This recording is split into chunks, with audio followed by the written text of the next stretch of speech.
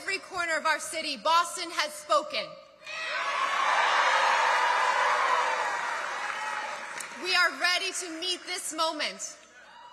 We are ready to become a Boston for everyone. We're ready to be a Boston that doesn't push people out, but welcomes all who call our city home. Our movement is a continuation of that activism and community, showing everyone what's possible when we all dig in and push for what we truly deserve. And what we deserve is a Boston where all of us are seen, heard, treasured, and valued. A Boston for everyone. I want to be clear. It wasn't my vision on the ballot. It was ours, together.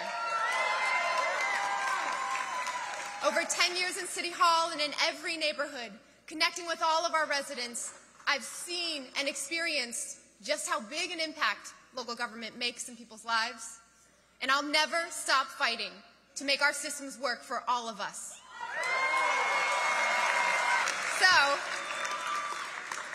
So let's celebrate tonight, and tomorrow we'll continue the work together. Thank you, everyone.